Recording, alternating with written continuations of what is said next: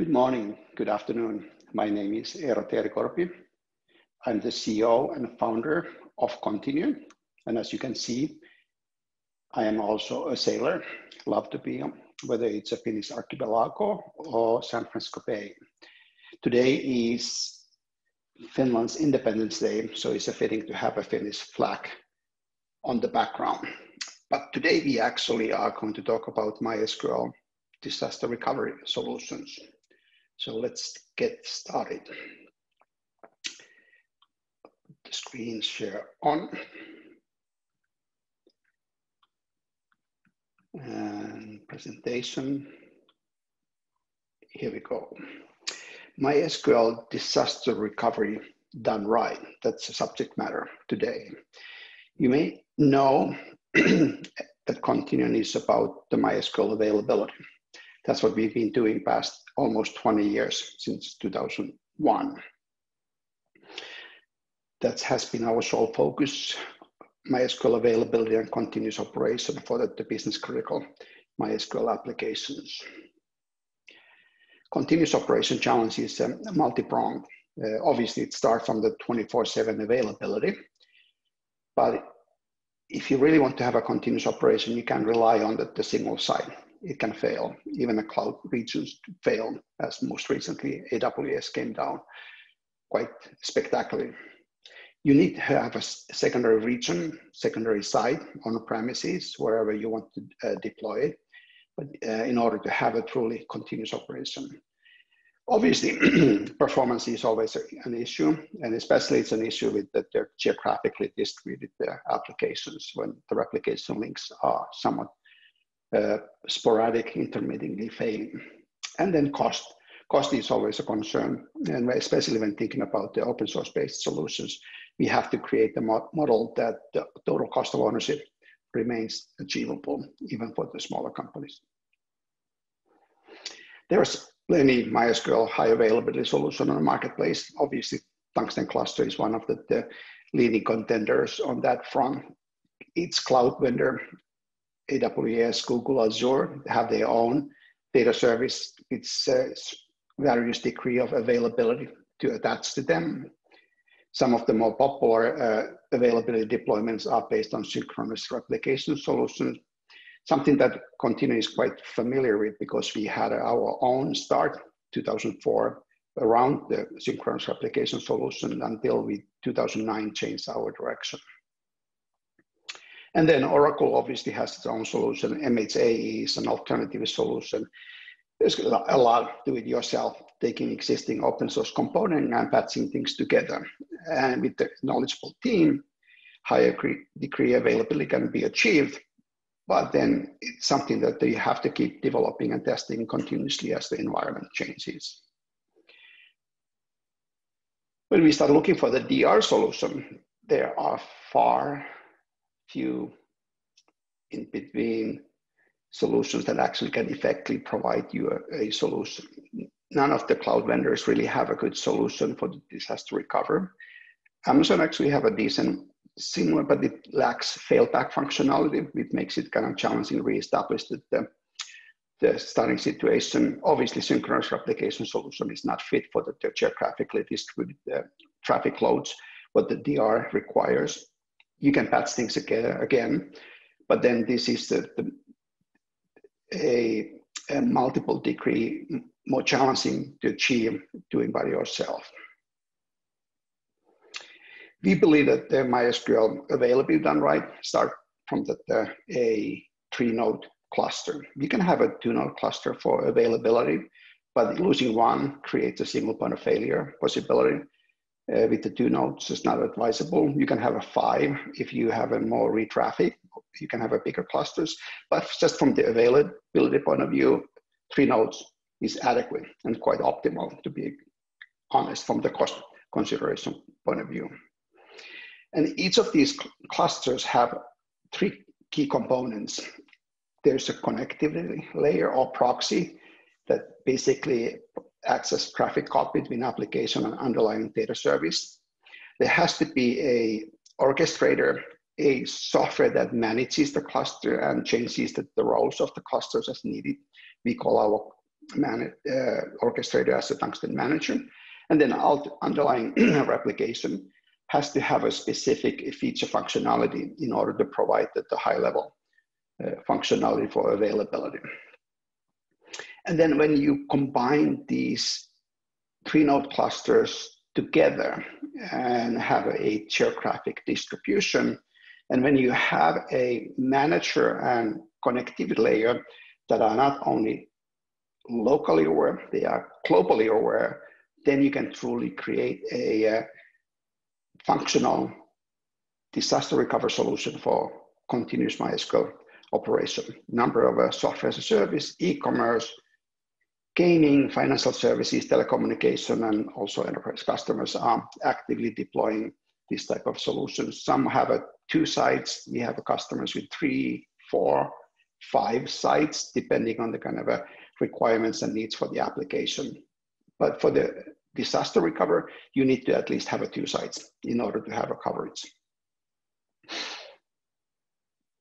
This is the view how you manage tungsten clusters. In this particular case, we have 3 clusters. 2 of them are cluster of clusters, or composite clusters, as we like to call. So we have 1 3-node cluster, we have 1 active-passive cluster, and then we have another 1 active-active cluster. Today, we are focusing on active-passive cluster and how it behaves in a disaster scenario. There will be another webinar discussing about the active-active use case as well. And I will walk through quickly the demo. There will be a live demo that I'm going showing what's going to happen. As a starting point, database 13 is the primary database sitting somewhere in Europe.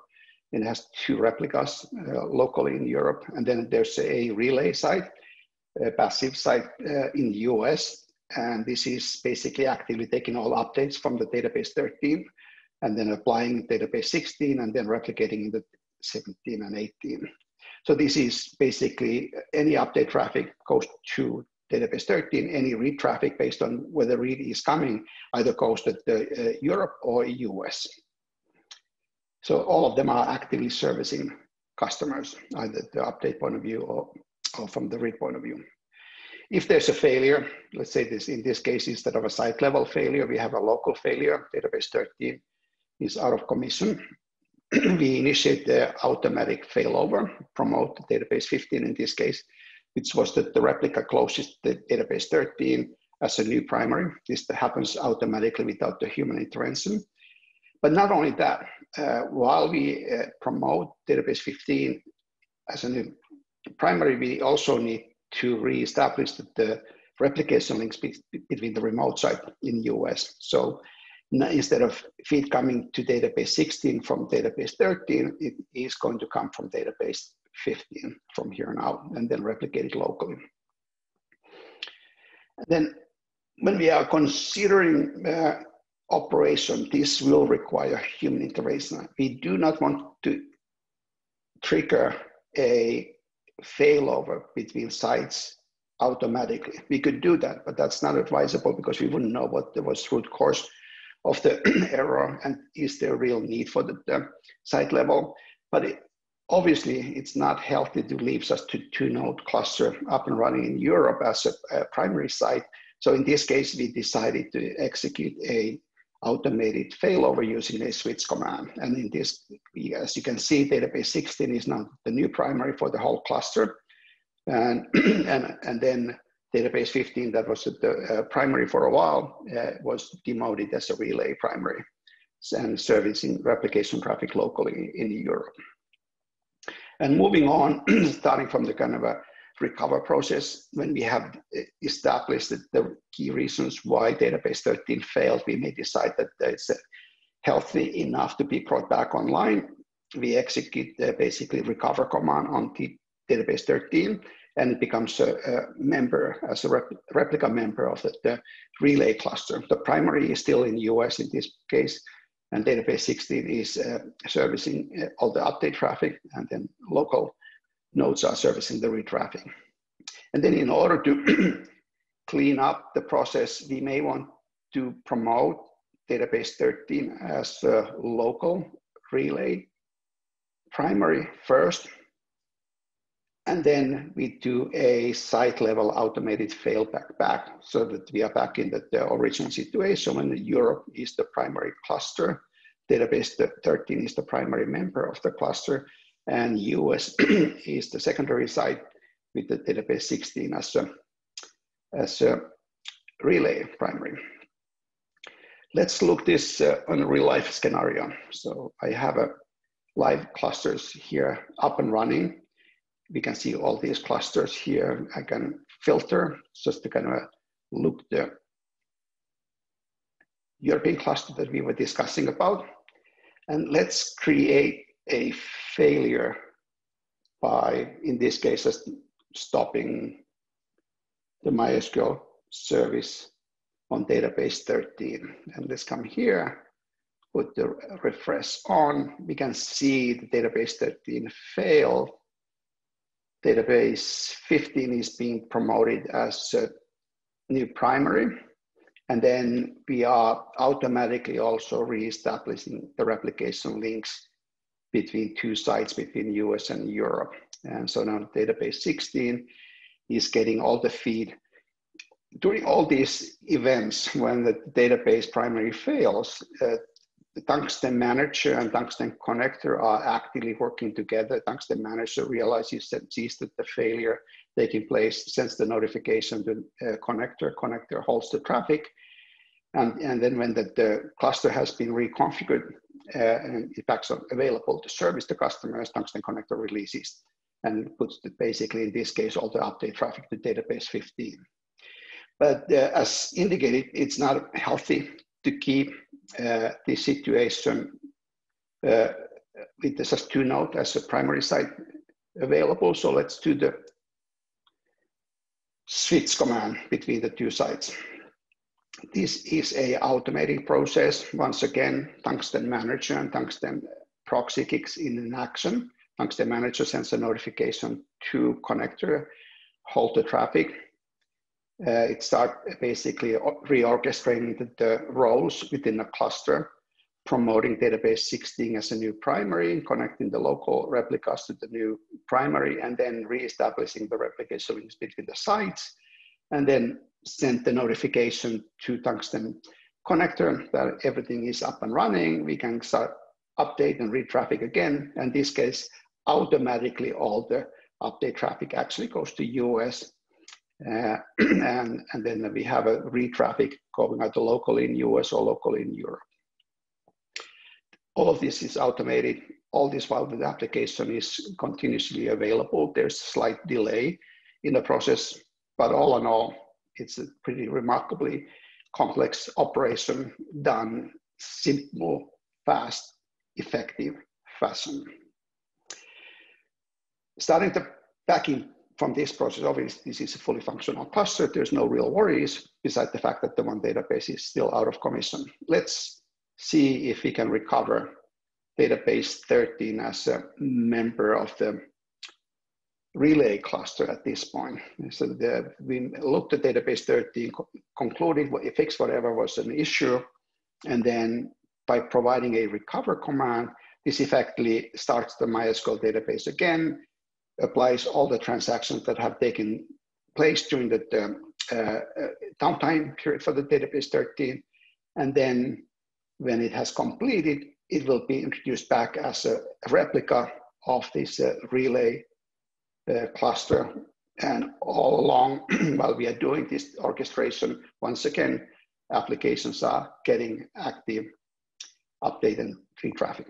Voila, now we are back in close to the original situation. The primary is in the US, secondary side is in Europe, but we have 6 active nodes available servicing the traffic. Let's promote or switch to database 13 now as a relay primary so that we are one step closer with our starting point. And once again, pretty complex operation is taking place. In this case, that we are actively promoting the database 13 as a new relay primary. The database 14 and 15 are connected locally to this database 13. And then, as you can see, database 13 is now reading the update traffic from database 16 and off we go again. And then to finalize this step, the failback operation, once again, we can do another site level switch command. All of these are relatively complex processes, but you can do that automated fashion very easily, and in many cases surprisingly fast. Most of the times that the latency between the local replicas are sub-second, and maybe the site level, we can be sub-second or maybe a few seconds behind, depending on obviously the replication link, how fast the replication links we have, and what type of a transaction load is, size of the transaction and the number of transactions. But here we go. We are back in business and starting point. We can close all of these success notification, and we are done with the demo. I hope you enjoy. It's pretty remarkably simple and easy to do really complex high availability and disaster recovery operations with Tungsten Clustering. Obviously, we have the scalability by just having a geographic distribution of the read load, or in some cases also the update load if you wanted to have an active-active type of clusters. The cost continuum pricing is non-linear. We are aligning ourselves nicely with the overall open source marketplace pricing strategies. And our solution includes amazing 24/7 support. Our response time is less than 3 minutes. Pretty remarkable, don't you think? And all of the support is provided by people having a DBA or site reliability engineering background for over 20 years. So when you approach us, not only you get somebody immediately available, but they are highly qualified MySQL database engineers, being able to not only help with the Tungsten solution, but they have a really good general understanding of the MySQL itself as a whole. So all in all, where does Continuent fit in? So we've been on the forefront of the open source and cloud computing. 2004 refers to the date when we arrived US. We started out of Finland, and then we moved the operation to be a US-based company.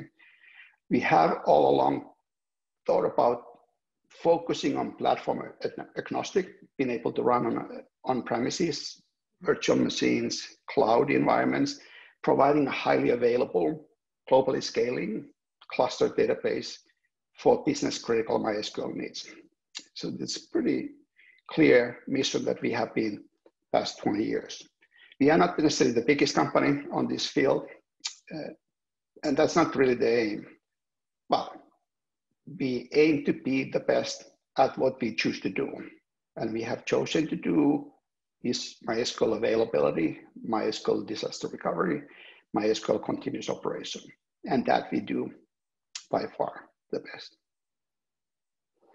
And we have a number of loyal customers staying behind, effectively support billions of dollars combined revenue across our existing customers. You see these blue chip customers relying, some of them may have a local deployments, most of them have a geographically distributed deployment, and some have a widely geographically distributed deployments up to 5 clusters in 5 different regions of the globe. I hope you enjoyed the presentation and the demo. This was the number 2 webinar in our high availability done right and disaster recovery done right series. So you may want to take a look at the earlier recording on the availability, and then I hope that you will join us on a follow-up recording about the disaster recovery when we are using active sites, which is even easier in many ways than the active passive. But I think that was kind of pretty remarkable and easy enough already as it is. Thank you. Bye now.